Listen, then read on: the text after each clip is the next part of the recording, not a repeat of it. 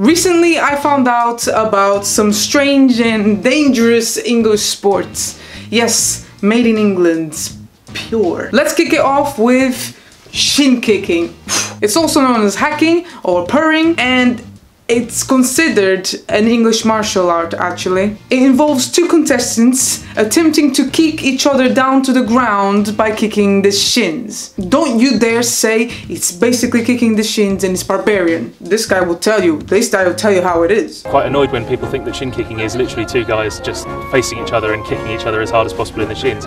It's really, the easiest way to describe it is it's a bit like wrestling, but with a lot of contact below the knees. So the idea is really to throw the person to the ground, but to throw the person to the ground you've got to unbalance them by kicking them first. So there is some kicking then. So yeah, basically kicking the shins. 3 with few rules. Well, since we're talking about lower limbs, just like arm wrestling, there is also toe wrestling. Two opponents romantically interlock their toes, which is tied by a piece of ribbon or thread or whatever. And then they have to force each other's digits down to the ground. Whoever touches the ground first loses. This is actually quite dangerous, so don't try it at home. The haunting stories of the world's most vicious toe wrestler, Nasty Nash, back once again to claim his rightful place in toe wrestling history.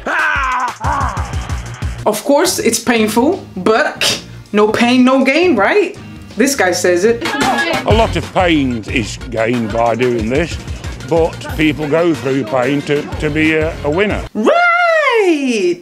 Final one that I just can't get my head around. Cheese rolling. First time I heard it, I thought it was like each person had their own cheese wheel that they had made, and then they would roll it down the cheese and see which one was the fastest. Nah, man, it's not that. What it is a cheese wheel rolls down the hill.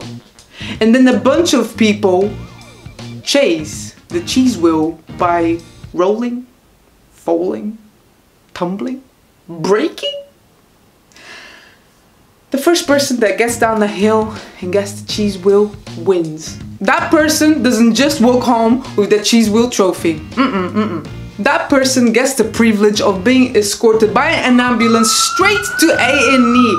I'm not joking. People break their legs, people break their arms, people break ribs, people...